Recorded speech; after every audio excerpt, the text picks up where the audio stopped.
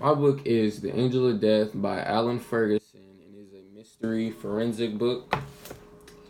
And Cammy Mahoney is the main character in this story, and her father is a coroner, and she's his assistant, and so she helps him do his work.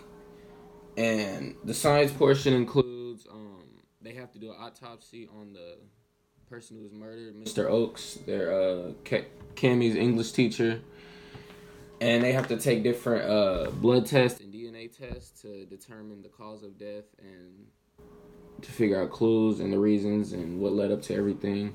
And the reason I chose this book is because I'm interested in mystery and forensic, and this has a lot of suspense in it also, and it keeps you interested throughout the whole book. And the cover kind of stood out to me, and the title also, and I just enjoy these type of books.